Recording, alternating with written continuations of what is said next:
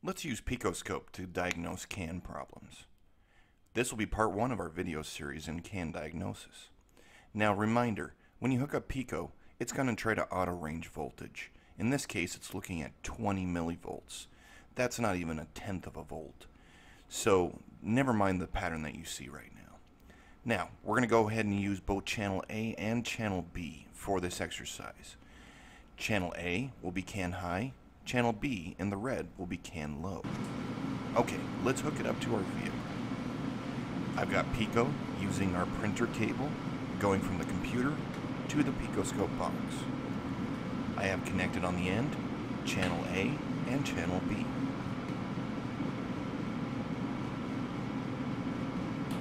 Okay, so for this purpose we're going to use a breakout box for DLC3 just to make sure that we don't have to do any back probing. Okay, so let's go ahead and hook up Picoscope channel A to terminal 6 of our breakout box. That's CAN high. Channel B will be hooked up to terminal 14. That's CAN low. And then I'm going to use channel 4 there for ground. So using channel A on the Picoscope box and B, A is going to terminal 6 of the DLC3, and then I'll ground it. Now, when hooking up CAN low, terminal 14, I'm going to ground it as well on channel 4, but it's not necessary. Okay, this is what I've got going on. Notice that CAN high is bouncing all over the place. Why is it doing that?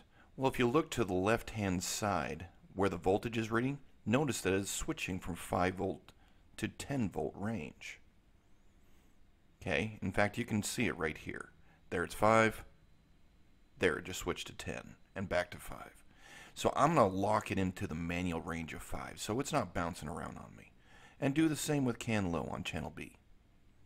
Okay, the only thing left to go ahead and lock in is our time. Now, it's a very fast signal, so we're going to use 50 microsecond divisions to catch our CAN signal. There it is. It's bouncing all over the place, so let's put a trigger in there. Now, triggers. I'm going to use an auto trigger in this case. Now notice the little yellow diamond that popped up on the screen? What it's saying is that on channel A, on the rising edge, it's catching it at 0 volts. Well, channel A isn't going through 0 volts, so I need to put it up where it's going to read. There, I put it in the path of where channel A is going in. So on the rising edge, it is now going, catching that signal right there. Okay, so here we go. This is a good CAN signal. Let's go ahead and measure our voltages. This is going to be important for diagnosis. Okay, so idle voltage, in other words, no communication is happening, happens to be 2.5 volts. And so we go from 2.5 to 3.5 on CAN high. So in other words, just 1 volt. There you go, 3.5. So our total signal amplitude is 1 volt.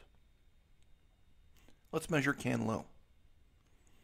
Again, idle voltage is 2.5 volts. And then, if we measure the amplitude of CAN low, it's 1.5 volts. So in other words, it's 1 volt as well, for the total rise of 2 volts from the bottom of CAN low to the top of CAN high. This voltage isn't operating anything. It is informational, meaning the ECUs are communicating with each other. Now, CAN communication issues happen when the rules of this voltage protocol are not maintained.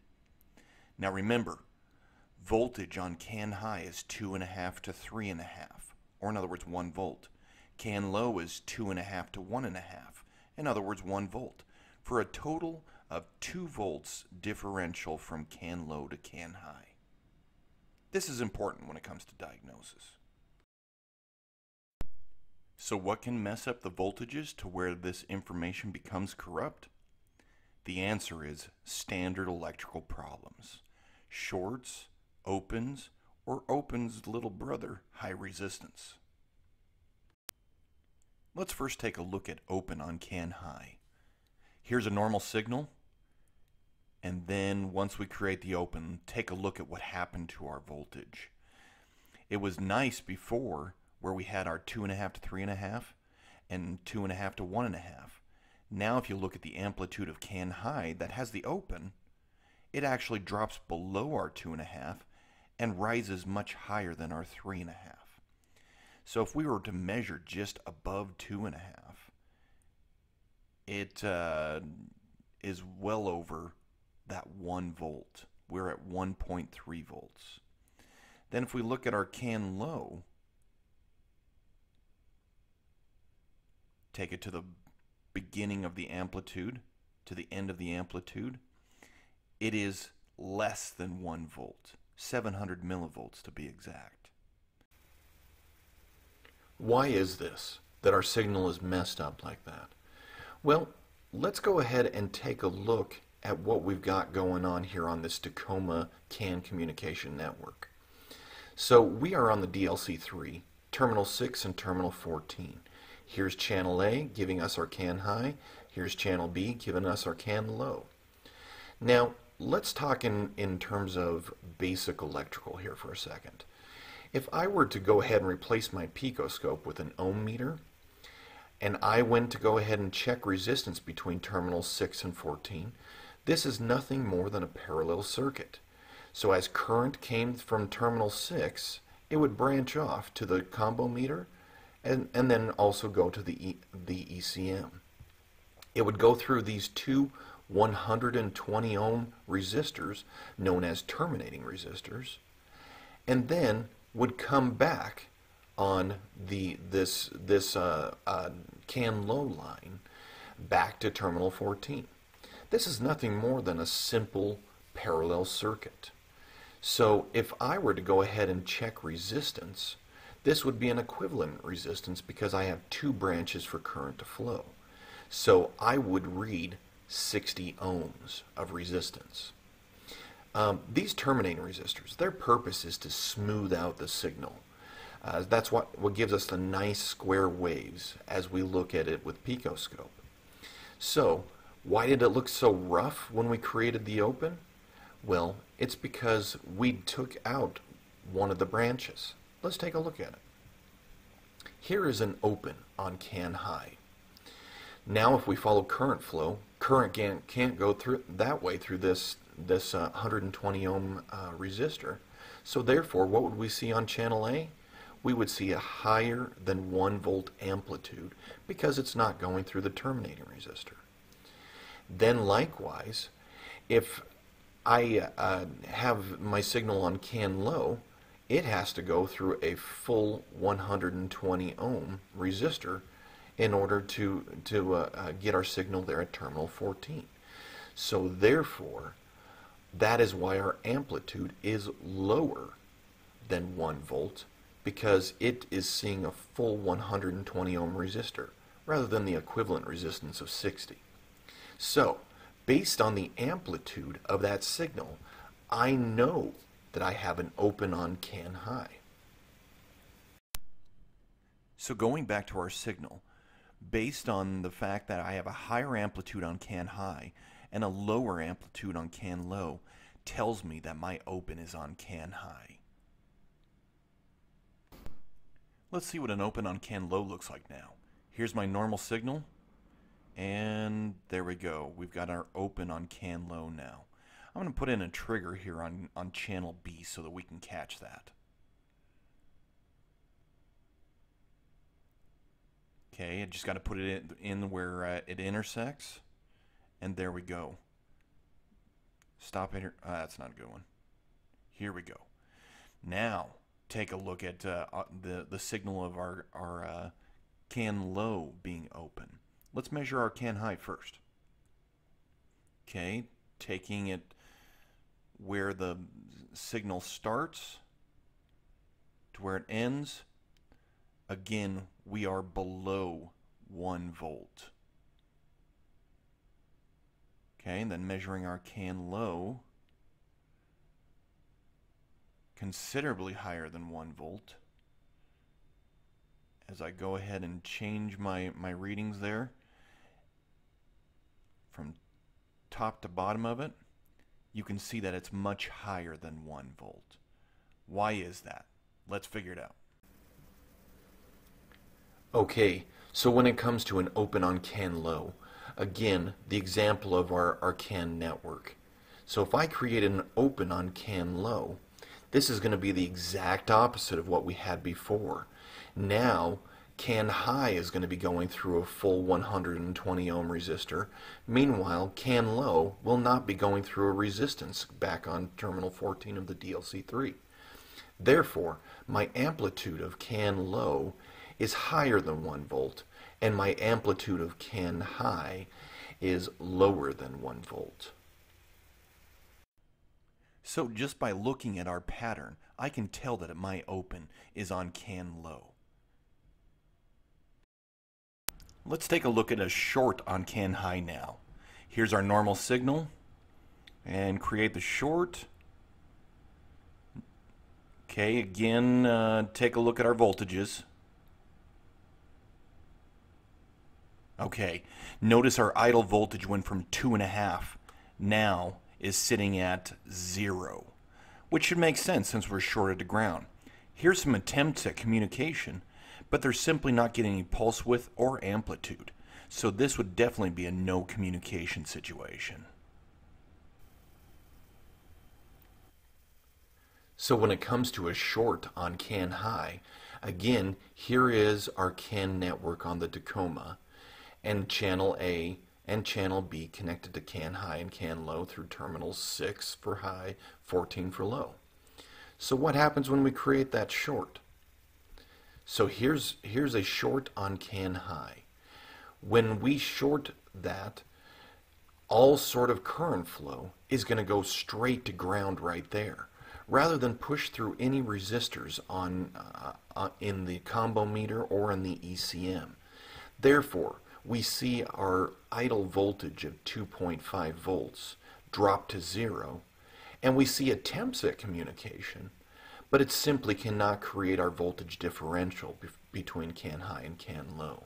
So therefore, we have no communication on the network. Now let's take a look at a short on CAN low. Normal signal, and then go ahead and create our short. There you go. Now, if you take a look at this, you can see that our idle voltage again is 0. But take a look at those spikes on CAN high. What's that all about? Notice that our amplitude for CAN high actually kind of gets into that realm of 2.5 to 3.5. This is still not communication because the amplitude's not correct and neither is the pulse width. But there is one thing about this. It can fool a CAN bus check done by Techstream. And we'll take a look at that here in a few minutes. But let's take a look at this short on our diagram. So again, here is our diagram. Channel A for CAN high, channel B for CAN low, 6 for CAN high, 14 for CAN low. And let's see what happens when there's a short on CAN low. Okay, we can see our short right here. So what's going to happen in this situation? Again, our signal or our communication that's happening from these different ECUs, rather than pushing through our terminating resistors, is just going to go straight to ground. Therefore, my idle voltage of 2.5 gets changed to 1 volt as it goes straight to ground. And then we have attempts at communication, but they're not successful. However, we can identify that it is a short on CAN low because our primary communication line is CAN high. So therefore, we can see some attempts at communication on CAN high, but they're not following the protocol voltage at all. They're much higher than 1 volt. So therefore, this communication is completely not usable. So therefore, we have no communication.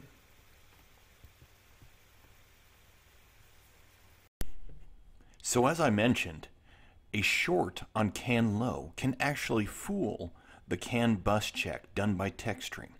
So we have the short in our vehicle right now. Let's see how this reacts when we do a CAN bus check. Trying to communicate with the vehicle right now, and just as I suspected, we have no communication due to the short. So we are going to go ahead and manually select a Tacoma 2016 and then fill out the rest of this information, the engine, and then smart key as well. And let's do our CAN bus check. Okay, we're almost there.